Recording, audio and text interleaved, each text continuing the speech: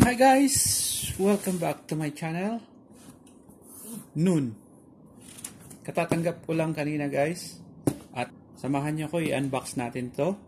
Titingnan natin kung ano ang laman. Okay?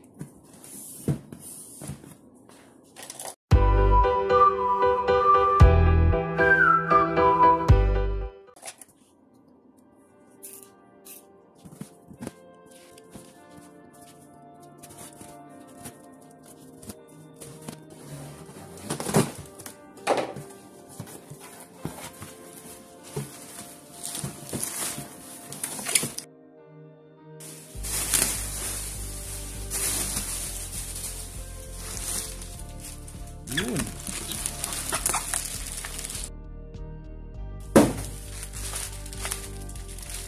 Okay. Mabalik natin.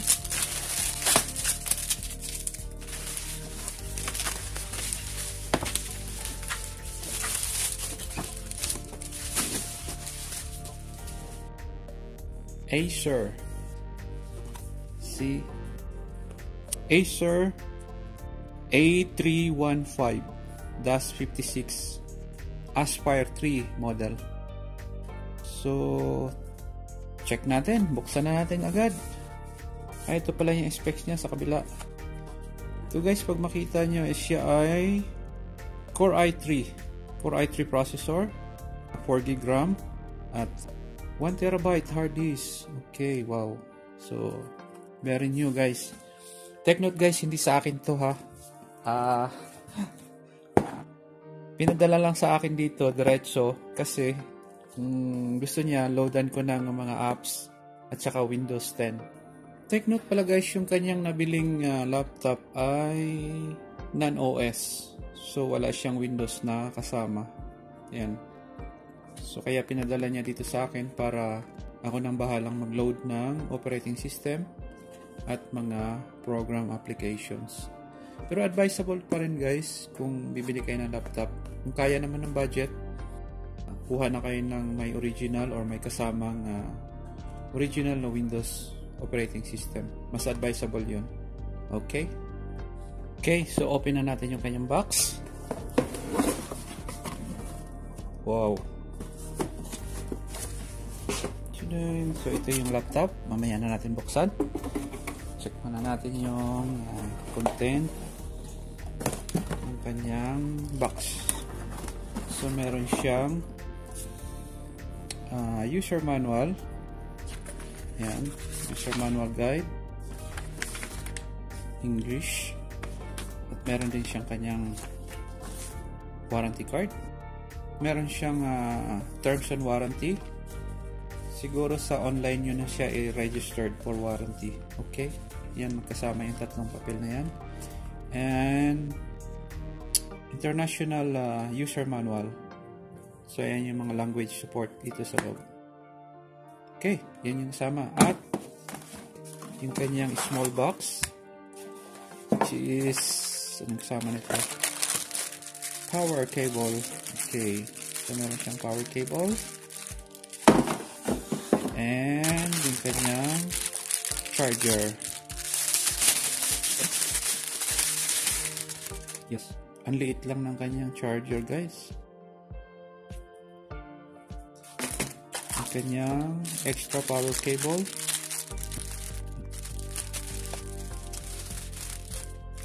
Yan, European type.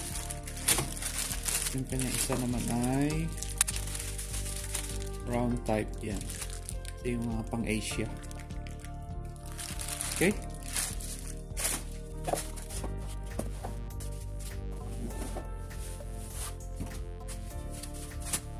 Wow. So 15-inch. Tadang! Acer. So it's a black color. Brand new guys. Natin. Wow.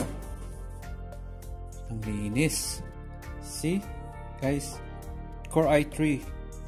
Alam ko pag ganitong color ng sticker ay 10th generation na siya. So bago yung kanyang processor.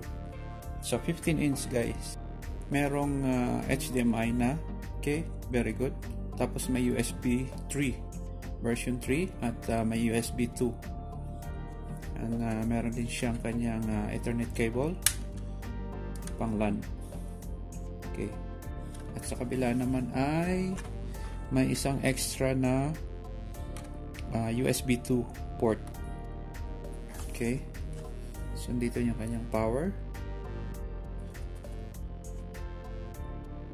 Yung kanyang speaker ay dito. Ito na yung kanyang speaker, guys. Yan. Kabilaan dalawa. Speaker. At meron din siyang built-in na webcam. So ito yung model na Aspire 3. Yan. So magaan lang siya, guys. Very handy. Pwedeng-pwede ito sa mga pang-online class. Wow. Pero yung kanyang battery built-in sa loob. At ito rin yung mga sinasabi kong walang quick access. So kapag kailangan mo nang mag-upgrade ay talagang bubuksan mo yung buong back panel para makapag-upgrade ka. Okay? So installan ko muna ng Windows 2, guys. Tapos papakita ko sa inyo after yung kanyang performance, kung gaano siya kabilis. Okay?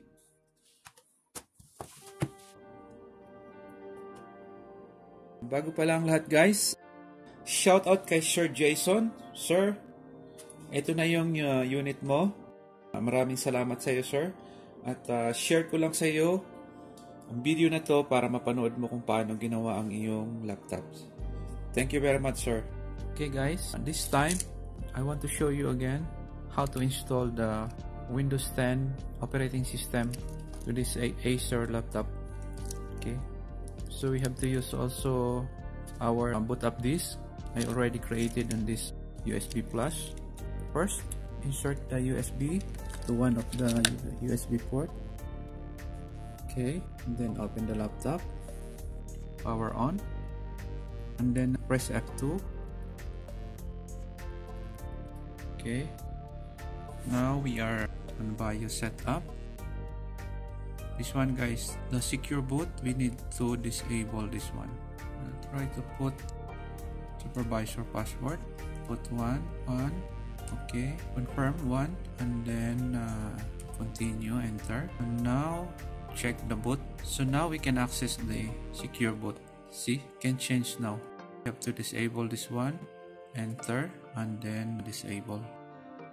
Now it's disabled already. The priority boot up order, it's no problem. We can select number 2. Okay, then press F10 to save. Then yes. Then press F12 after boot up. So now we are on boot manager. You have to select number 2, the USB. Okay, press enter.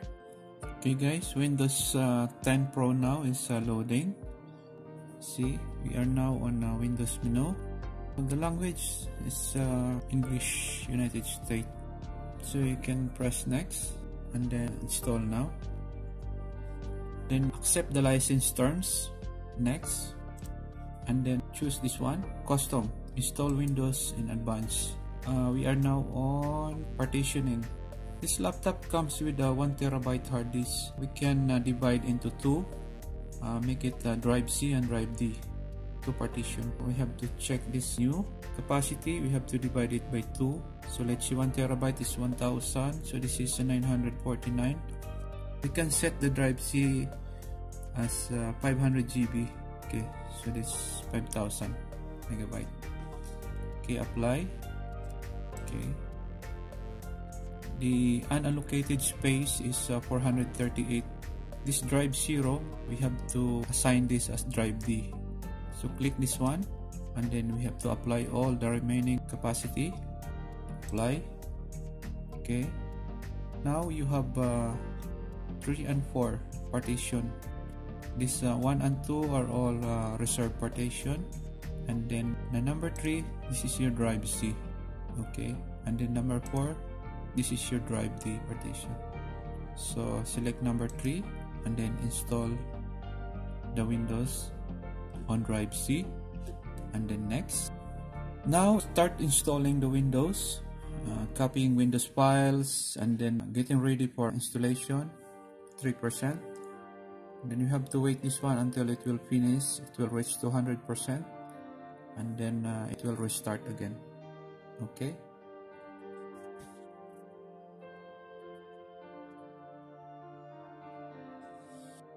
We are on 50% now installation. 87% now.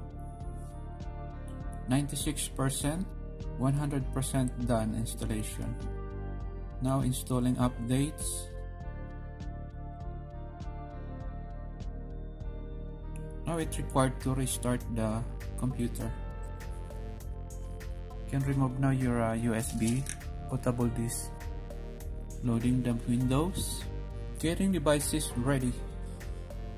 Restarting. Just a moment please. So now we are on region. Just select your current region and then yes. Keyboard layout, just standard US, it's okay. Guys, on this portion, it's asking you to connect to a network. If you connect to your internet or to your Wi-Fi, you have to prepare your email, of course, the Wi-Fi connection, everything, because it will ask you some information regarding your personal email. This is for advanced setup. Right now, I will show you only the basic one, so I don't want to connect it on the internet. Okay, this continue with the setup. So in this portion, you have to put the name of your PC. Let's see, Jason. You can also create your password, but at the moment we'll try to disable yet the password, so we can proceed to next. Activity history, you can see yes, no problem. Privacy settings for your device, just accept. It's all important, so accept. Almost done now. We're getting everything ready for you. This might take several minutes, but do not turn off your PC. Now, installation is done. We will enable the desktop icons here. So right click, personalize, select the themes, and then this one, the desktop icon settings, put check for all this one, okay, and then apply, okay. And then now you have your basic desktop icons. We put two partitions on this laptop, so we have to manage to format the second one. At the moment, we have only drive C. So the drive D, this drive D is our installer, so we need to install the other one. Right click the piece, my computer, and then manage, and then click the disk management. Okay, so we have the partition 4 here, so we need to activate this one. Just right click and then format. Okay, this is a standard NTFS and the quick format, no problem. Click OK. Now we have new volume created, healthy partition, new volume of drive. This is our new drive. Now we create the new volume now. This is the second partition. Okay, this is the basic installation of Windows, and after this you have to go to advanced. You have to check the drivers, go control panel and check the drivers, system and device manager. See guys, you have a lot here, yellow mark, this one. So all of these devices you have to install the driver after. Okay, so now we done already our Windows installation, Windows 10 Professional, but still I recommended guys to use the original copy of Microsoft Windows, so you can update anytime, especially for Windows 11 now. Okay guys, so na-install na natin ng Windows at tapos na rin yung kanyang mga apps. So check na lang natin kung okay na lahat. Check natin yung kanyang hard disk. So ayan, nag-install naman lahat, 1 terabyte. Yan siya. Toshiba yung brand. So far lahat okay naman. Nung in-install ko kanina yung Windows at yung kanyang mga apps, okay naman lahat yung kanyang performance. So mabilis siya guys kasi bago siya. Ito kasi Core i3 lang siya pero 10th generation na siya. So okay na siya lahat. Makikita niyo siya Core i3, 1.2 GHz, 64-bit operating system na rin ang in-install natin. Okay? Na-share ko rin naman sa inyo yung paano niloadan ng Windows operating system ang laptop na to. Doon sa mga gustong mag-install ng Windows 10, panoorin nyo na lang yung video. Okay guys, so maraming salamat sa inyong panonood ulit. At huwag kalimutan na mag-likes at subscribe kayo sa aking channel. Maraming salamat. Thank you very much for watching and see you in my next video. Bye-bye.